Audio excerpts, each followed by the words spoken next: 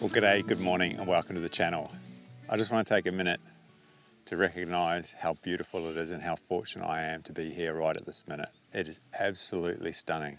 The sun hasn't come up yet, the birds are singing, there's not a breath of wind. We've got this beautiful orange glow on the water. I've got full of anticipation for what might happen this morning.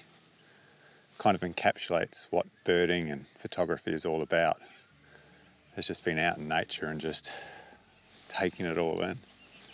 It's just absolutely beautiful, honestly. I'm happy that I can bring you with me to share it with you. All right, so why am I here this morning? Well, if you saw my last video, you'll know I picked up the Olympus OM-1, which is a micro 4/3 body, and the Olympus 100-400 lens. And I'm just planning on having a bit of fun today and just shooting with it and seeing what sort of shots I can get. So I'm not seeing any birds right here in front of me that I'm going to be able to get any photos of. So I'm probably going to relocate. And that's often the way at new locations, you don't know exactly where the best spot is to get photos. So we'll do that now. We'll quickly move and see if we can't find a better location. So I've quickly just walked not far, probably 50 metres, and this is a much better spot for photography. And my reason for being here, and this is key for bird photography, it's location, location, location. Often finding the right location for the bird you're after is what makes the photos. And down on the ground here are some red-kneed Dotterels.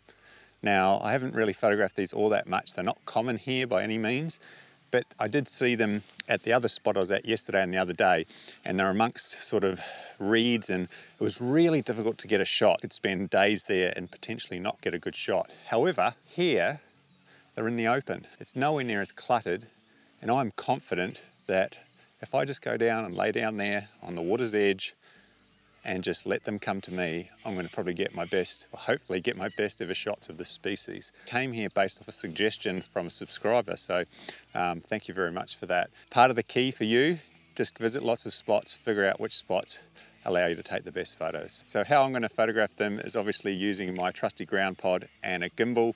If you're new to the channel, this just allows you to have a much lower shooting angle. Interestingly, I caught up with my mate Mark yesterday, and he actually made his own ground pod, and here's some footage of it. It's basically just a breadboard, a bit of wood, very, very cheap. He's put a bolt through the bottom of it and attached a gimbal to it. For 10 bucks or less, he's created his own ground pod. So if you're handy, you can definitely make your own.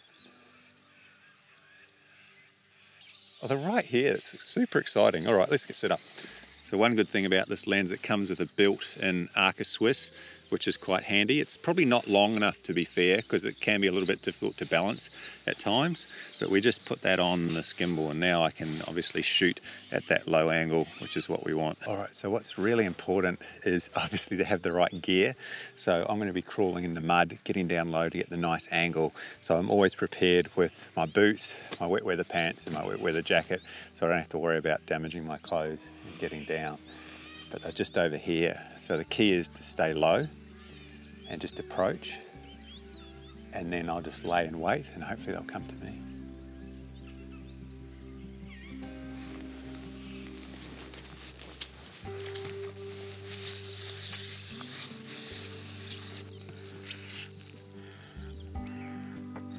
Oh, look at this. I don't know if these shots are going to work, but it's always nice to try something different. Oh, geez. To your right, mate. Keep walking. Oh. Oh, wow.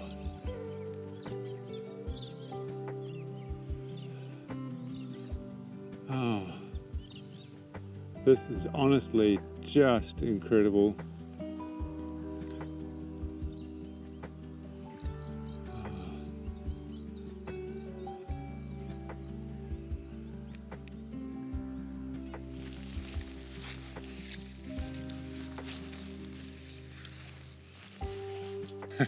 What's that saying? Happy as a pig in mud?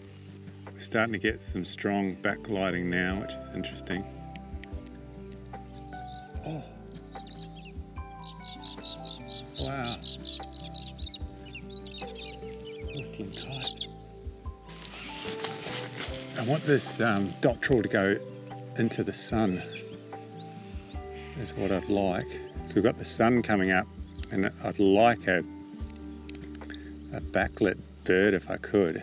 I've just gone for something a little bit wider.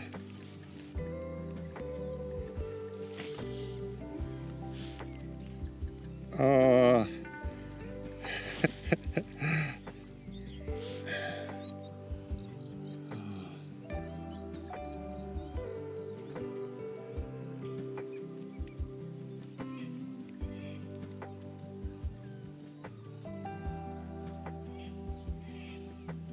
The sun coming up. Oh.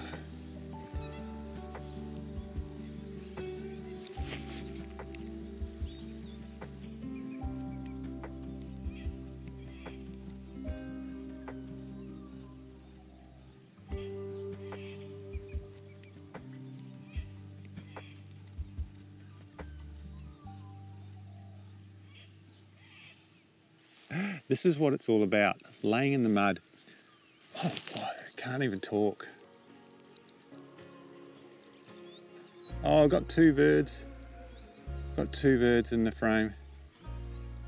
Oh.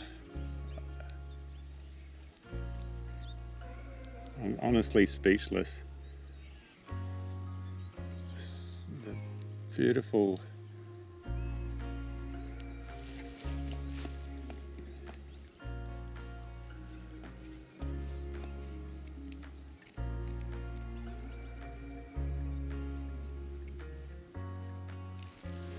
I can't believe it. Honestly, cannot believe it.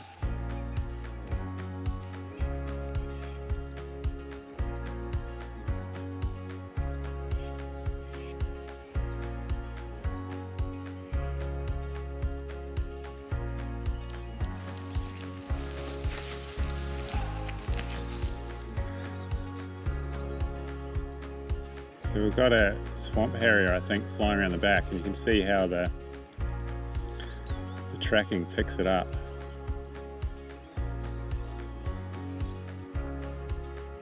I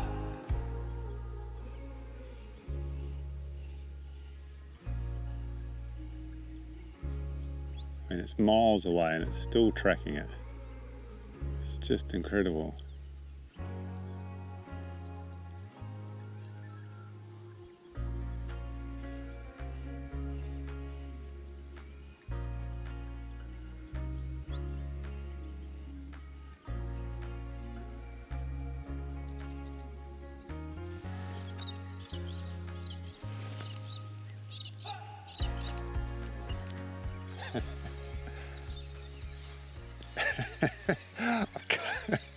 I'm covered in mud,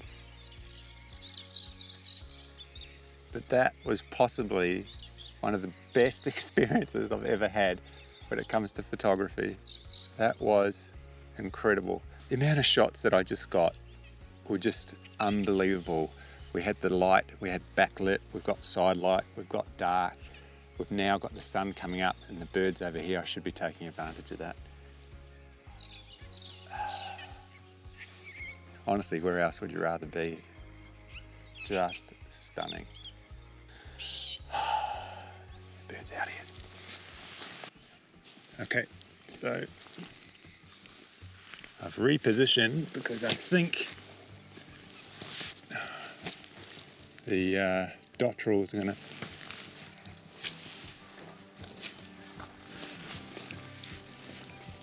I can feel the wet mud. We've got the most gorgeous light.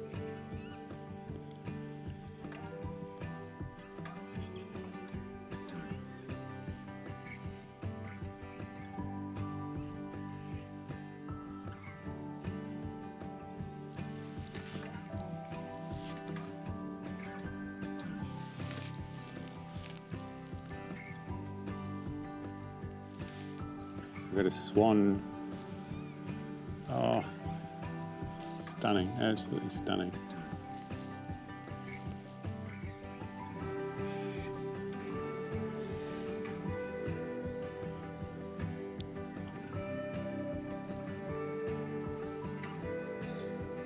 Unbelievable.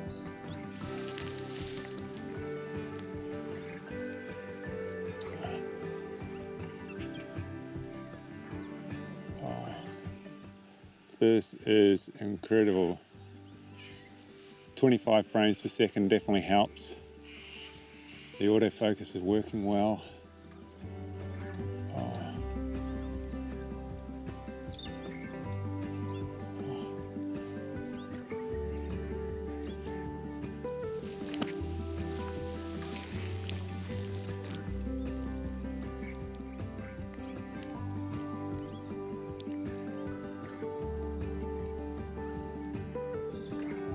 Unbelievable. So one really good thing with Olympus is they have a built-in highlight exposure warning. So when it gets too bright, can you see how it goes orange? That's telling us that those parts of the image are just too bright, so you need to turn it down. It's really, really quite handy for your exposure. You're not going to blow your exposure. And it also goes blue if it's too dark as well. See how it's going blue? That means we're clipping the shadows.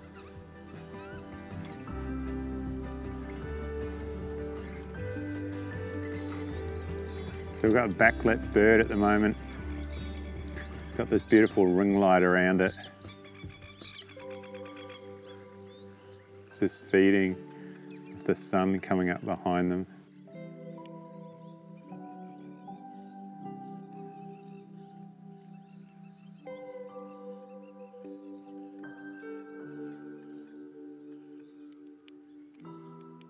Just had a parrot land on the ground.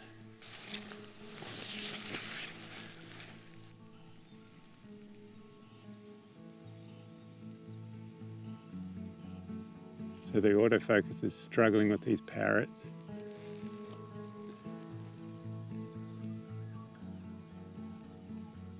I'm trying to use spot autofocus, but it's just struggling.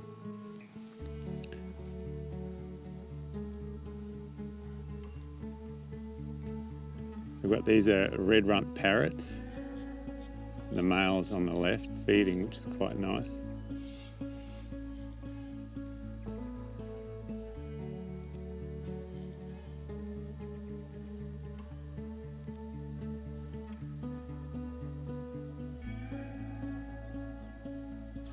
You want to know what success looks like? It's how much of a mess you made in the mud and what you look like afterwards. My wife's not going to be impressed with the amount of mud I have on me, but I don't care. Totally worth it. So let's go for a walk and see what else we can photograph. And what makes this even more ironic is I actually debated about coming out this morning. I woke up early, the bed was warm. I thought I was just here yesterday. Should I just stay home? And I thought, no, I'll have a go. And here we are. Awesome, let's go.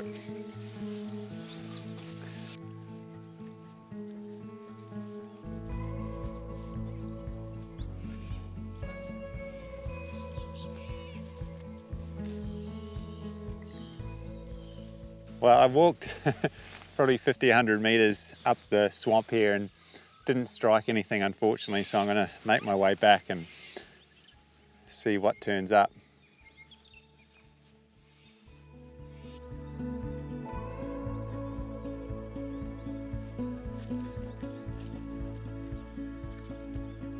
A white-necked heron just standing on a log out here. Trying to see which angle makes the best photo.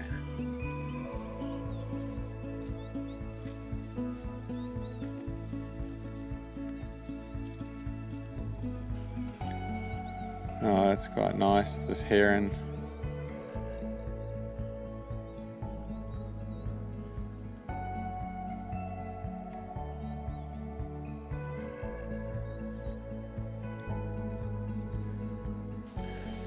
Oh, that was quite nice. There's a white-faced heron that is just fishing out here on a log, and I think I got myself into a position to get a shot. You just have to be conscious of the elements in your shot when you're taking them, because the first shot I took, I had a couple of stumps that were sort of on the left and they were a little bit distracting to me. So by getting a bit closer and repositioning, I isolated that heron a bit more, and I think that's how the shot works. And it comes with time, it comes with experience, but just be conscious of the elements in your shot, and by moving up, down, left or right, you can often change the composition and remove those distracting elements. So still, so peaceful.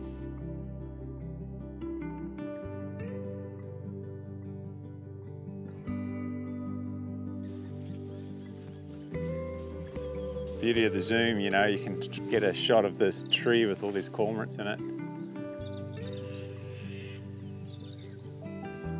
Just stunning.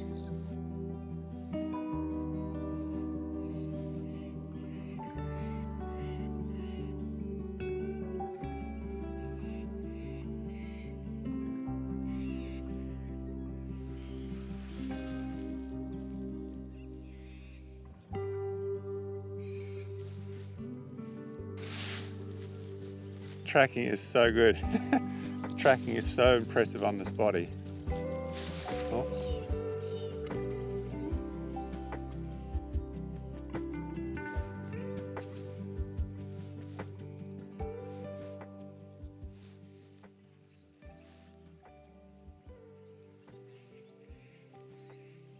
That brings my incredible session to an end. I had so much fun today. I hope you enjoyed it.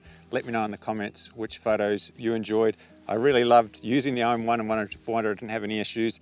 I'll be curious to see what the photos look like. That extra field of view of 800 was definitely nice. It's nice and light. This body is fantastic for tracking. 25 frames per second, lovely. I'll definitely do a review in the future, but today will just go down as one of my favorite mornings of bird photography.